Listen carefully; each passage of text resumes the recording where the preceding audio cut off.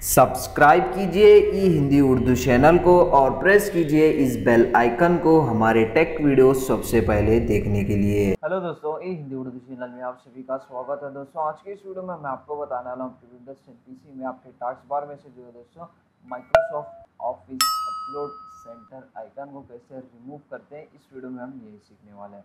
तो जैसे कि आप यहाँ पे देख सकते हैं, अगर आप इसको रिमूव करना चाह रहे हैं तो आप इसको इजीली रिमूव कर सकते हैं। तो इसके लिए दोस्तों सबसे पहले आपके जो टास्क बार में जो दोस्तों सिस्टम ट्रे में वन ड्राइव का जो आइकन रहता है उसको ओपन कीजिए। ओपन करने के बाद यहाँ पे आप देख सकते हैं मोर, उसमें जाइए। जाने के बाद यहाँ से इसकी सेटिंग्स को जो है दोस्तों ओपन कीजिए। ओपन करने के बाद यहाँ पे आपको फाइंड आउट करना है ऑफिस, और वो वाला टैब को ओपन कीजिए। ओपन करने के बाद फर्स्ट ऑप्शन आपको देखने को मिल जाएगा यूज़ ऑफिस या फिर यूज़ ऑफिस 2016। आपके पास वो भी ऑप्शन हो सकता है। जो भी ऑप्शन आपके पास है दोस्तों, ये वाले ऑप्शन को आपको अनचेक करना है। Use office application to sink office file that I open.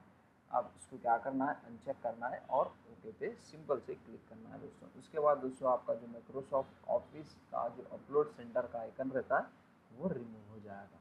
तो ये है दोस्तों इजी और सिंपल मेथड इसको रिमूव करने के लिए। तो बस दोस्तों ज़्यादा कुछ है नहीं इस वीडियो में बताने के लिए। अगर आप लोगों को ये वीडियो पसंद आ गया हो, लाइक शेयर और सब्सक्राइब कीजिए, क्योंकि इसी तरह के टिप्स ट्रिक्स वीडियोस हम आपके लिए लेके आते रहते हैं। मिलते हैं और इंटरेस्टिंग वीडियोस के साथ। Thank you.